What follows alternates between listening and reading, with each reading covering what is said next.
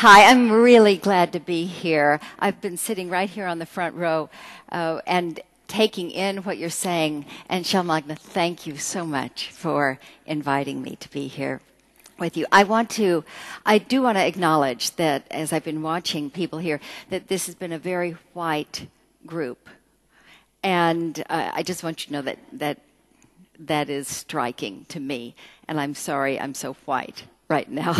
And I actually had a film that I wanted to bring to you, about a 5-minute clip from a film that you should see called Iron Ladies of Liberia, since Ellen Johnson Sirleaf won the Nobel Peace Prize. I assume you've all seen Pray the Devil Back to Hell, which is Lim Gaboy. But do see Iron Ladies of Liberia. You can find it on YouTube. And there's a wonderful piece where Ellen Johnson Sirleaf goes to the Firestone Rubber Company and she demands what is right for the employees. And she does that as part of the peace stabilization in that post-conflict time. So think of me not as me, if you will. Think of me in terms of the probably 1,000+ women leaders with whom I've worked, and very few of them have skin that looks like mine. Okay.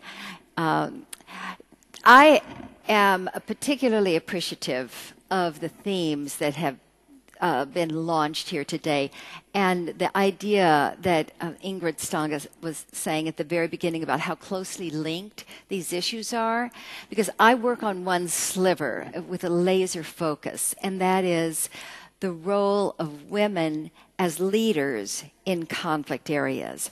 I don't work with the issue of women as victims, and the reason I don't is not because I don't care, but if you get women into leadership, they will tend to be much more active in addressing the women as victims piece. And by the way, whenever you're talking about this with people, if you start out with women ought to be at the table, in negotiations or whatever, because they are so many of the victims, you start out with these women as very weak. And so I just would say, don't go there. You don't need to go there. If you start out by saying, women should be at the table because we need women's rights, you know what? Whoever you're talking to already knows that. They already know about women's rights. If that was going to be the decisive argument, it would have already happened. So then you have to say, well, what am I going to convince people of? Because I'm sure that, that as has been mentioned, the number of women, for example, in negotiations is minuscule. It's almost insignificant.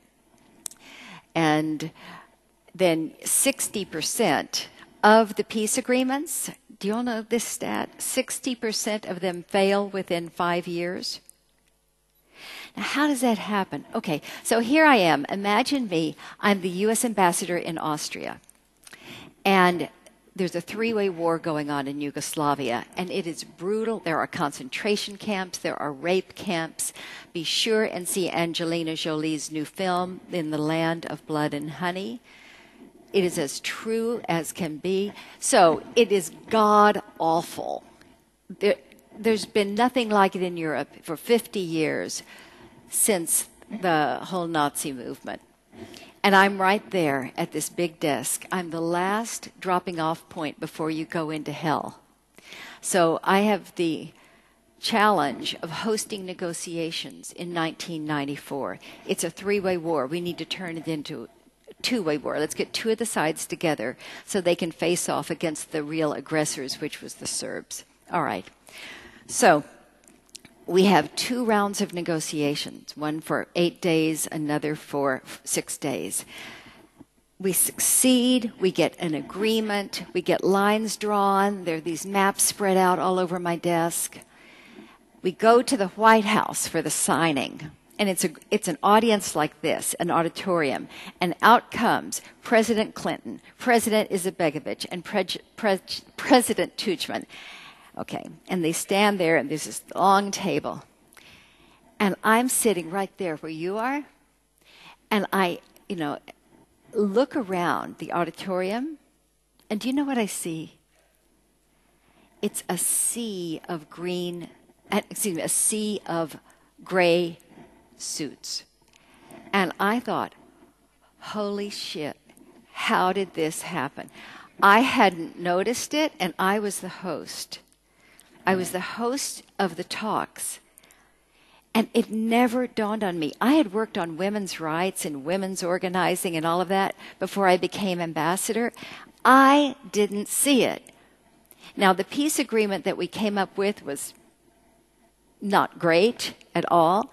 The peace agreement at Dayton, which was lauded as being so fabulous to stop the war, it froze the hardliners in power. There was not one woman at the Dayton agreements. Now, I'm one of the good guys. Dick Holbrook, who led the Dayton talks, he's one of the good guys. We are enlightened. We are progressive. But we weren't looking at it through a gender lens. It didn't dawn on us that that would be an issue. I was thinking, oh, I'm in the world of international security. I know what that looks like. Shoulders like this, suits like that. So we have to really change our mindsets. We have to throw them in disarray and see what we come out with. And you know what you come out with? You come out with some spectacular examples of what women do to break that vicious circle of we have a pre-conflict situation that goes into war, and then you get this post-conflict. And guess what? The post-conflict is usually a pre-conflict. It just spirals round and round. So how do women get in there and break that up? Well, with the 1,000 women I've been working with, we've been doing histories, recordings, videos, isolating what they do. I'm going to give you just a few examples. They have their fingers on the pulse of the community. Vjosa de Bruna, when she was named right after the Kosovo what shall I say, the war where we came in and we did the bombing and they fled, the big exodus, and then they come back in. Do you remember that?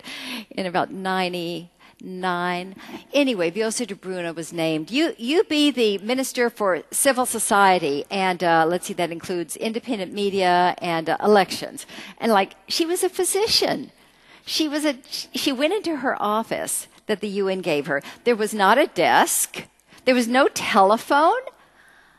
And how is she supposed to build this whole civil society? So she said, oh, it was okay. There was a cafe across the street, and I had my cell phone.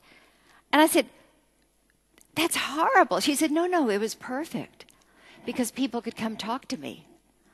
And then we set up these forums all over. And because I knew the languages, I just kept talking to people and getting their ideas. And, she created something that was spectacular out of her willingness to be there and to have access. And when women have access, it makes such a difference. Another woman in Palestine, Professor Sumaya, told me that there were some Israeli soldiers, young guys, they were going crazy. They were down at an intersection. They were shooting up the place.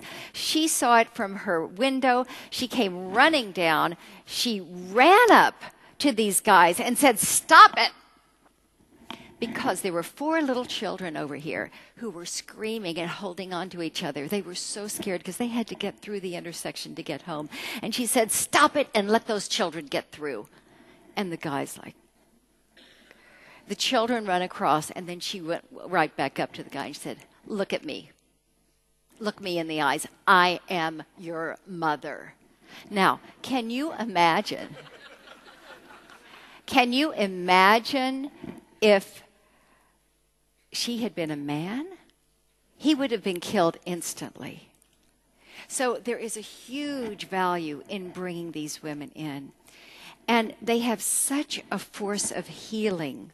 After the genocide in Rwanda, Aloysia Inyumba was named the Minister for Gender and Families. First thing she did, she had 500,000 orphans. 500,000 orphans.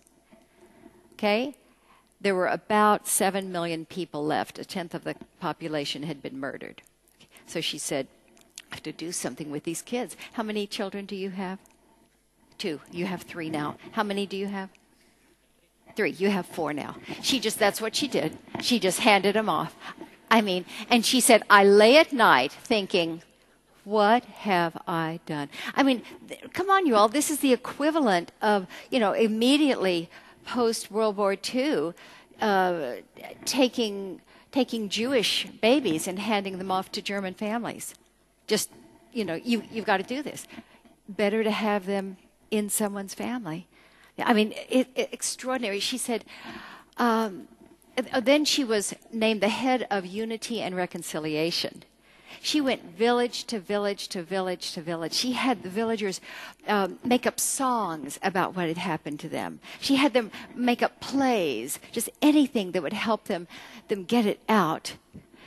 And you all, the world is filled with these magnificent women, and it's just like was said earlier by Janet. We've got to get them into the positions of power. That's what will make the difference. It's not that they need training.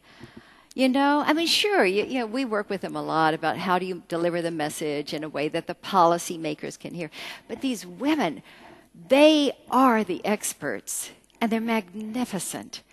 And so that's what I do with this Institute for Inclusive Security. We work with about 6,000 policymakers to connect them with these women who will show them the way.